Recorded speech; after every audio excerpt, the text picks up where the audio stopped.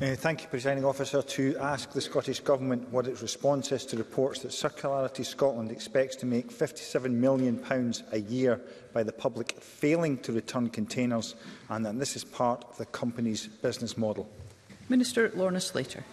Circularity Scotland is a not-for-profit company established by industry and made up of producers, retailers, hospitality wholesalers and trade associations. Everyone who pays a deposit on a drinks container will be able to reclaim that deposit in full. Any unredeemed deposits from Scotland's deposit return scheme will be reinvested into keeping the costs of running the scheme as low as possible for producers of all sizes across Scotland. This model is in line with the best practice seen in other schemes around the world. Under the DRS regulations, the scheme administrator is required to meet a minimum of 80% return rates in the first year and 90% in subsequent years. Failure to meet these targets would result in financial penalties, establishing a very strong incentive for Circularity Scotland to ensure high return rates. Brian Whittle. I thank the Minister for that answer, but the Scottish Government's own full business case for the scheme states explicitly that unredeemed deposits are anticipated to make up between 32% and 43% of Circularity Scotland's revenue. It goes on to say that modelling assumes that the 90% capture rate of containers is achieved by year 3 of the scheme's operating, and it's maintained for the remainder of the 25 years. That seems pretty clear. The higher the capture rate, the lower the revenue for Circularity Scotland. Surely the Minister accepts that this creates a perverse incentive for Circularity Scotland to avoid increasing the capture rate.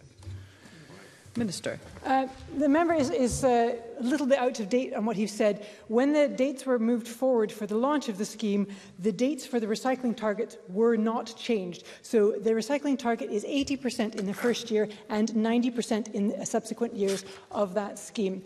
The successful deposit return schemes around the world are based on this principle of producer responsibility, and they are funded in 3 ways.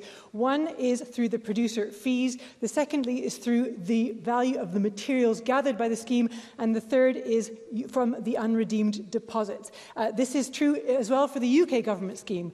In the UK Government's own consultation published in January on their deposit scheme that they intend to bring in England and Wales and Northern Ireland, they have said, and I quote, "Where a container is not returned, the value of deposit on that container will be held by the DMO," that's their word for the administrator. "This is an unredeemed deposit and is potentially a significant value stream for the DMO, helping to fund the operation of the scheme." And Thank you, Minister. This is a common funding stream found in many international DRSs. Thank you, Brian Whittle.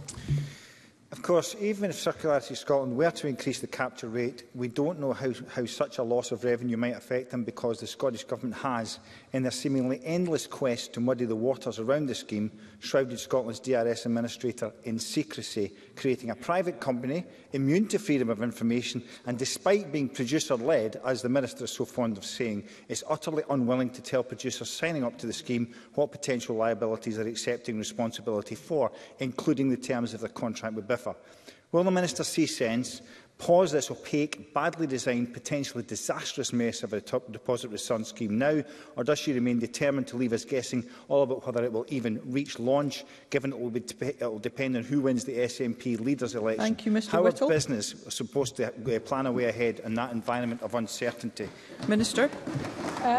As passed by this Parliament, the regulations call for this to be an industry-led scheme, and Circularity Scotland is the not-for-profit company established by industry. And I have a list here of the members of CSL, which include trade associations, the Scottish Society of Independent Brewers, Scottish Soft Drinks Association, Wine and Spirit Trade Association, and many more. Diageo, Coca-Cola, Heineken, Sainsbury's, Marks & Spencer, Lidl, and so on. These are the members of CSL. This is who CSL has created CSL, and they are responsible for making sure that it works for them. CSL is a private, not-for-profit company whose responsibility is to help businesses in Scotland comply with the regulations as passed by this Parliament, and they are working towards, and have reassured me that they are working towards a go-live date of the 16th of August, as agreed by this Parliament. Thank you.